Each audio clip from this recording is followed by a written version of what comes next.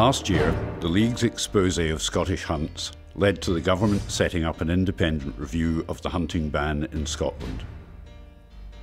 From what we have seen and what we continue to see, the League firmly believes that the fox hunting ban is being routinely flouted and the law needs to be strengthened to make sure that fox hunting is really banned in Scotland.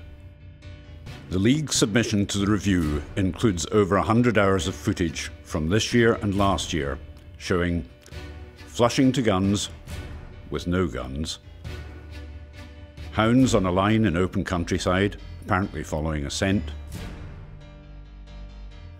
hounds chasing foxes. All of these activities were under the guise of flushing to guns, which is supposed to be a way of shooting foxes, but we saw no guns. Before submitting last year's evidence, we thought we'd check what Scottish hunts were up to this year. Again, we filmed half the hunts across the season, and to our surprise and dismay, it seems to be business as usual in the Scottish countryside.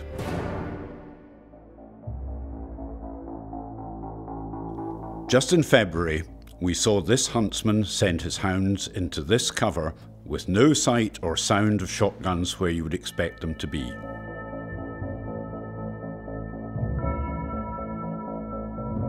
And it's obvious to us that these hounds were on the scent of something at the beginning of last December.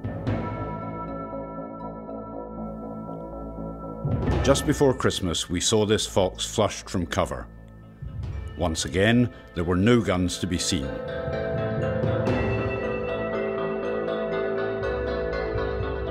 But there was a pack of hounds in full pursuit.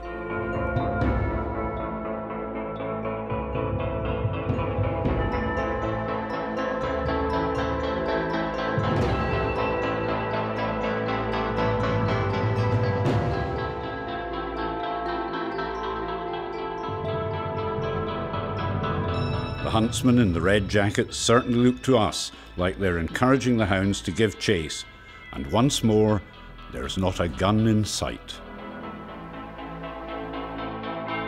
In mid-February, we saw these hounds and huntsmen investigating this hole in the ground. Then we saw a terrier man put his dog down the hole, and out comes fox number one and makes a break for it.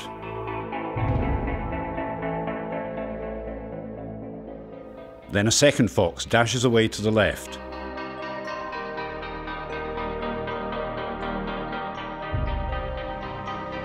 But something makes it loop back and disappear from sight. It's a huntsman and a pack of hounds. The fox comes back into view, closely pursued by the hounds. And despite the terrier man's efforts, the fox makes it back into its hole, where the dogs cannot get at it, for now. But this is the scene under an hour later. A terrier man is at the same hole, and the huntsman and hounds are waiting. The fox is released from the hole and is chased out of sight by the hounds. We didn't see the fox again. And once again there was neither sight nor sound of even one shotgun. The League looks forward to the findings of the official government review. We also look forward to the government strengthening the law and finally putting an end to the cruel spectre of packs of hounds being encouraged to chase and kill wild animals across the Scottish countryside. We agree with Scottish public opinion and the Scottish Parliament that fox hunting should be consigned to history. The present ban was well intended, but it just seems too easy to run a coach and horses through it. The time has come to end fox hunting in Scotland. For good.